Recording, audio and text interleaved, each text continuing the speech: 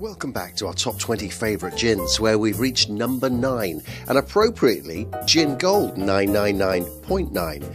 It's homage to a gin created in the early 20th century, which was said to have been made in a pot still made of gold.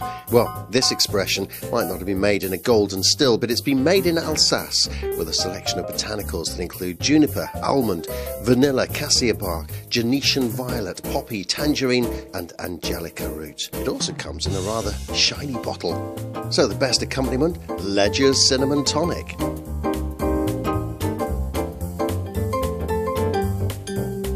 And we'll pop in a wedge of orange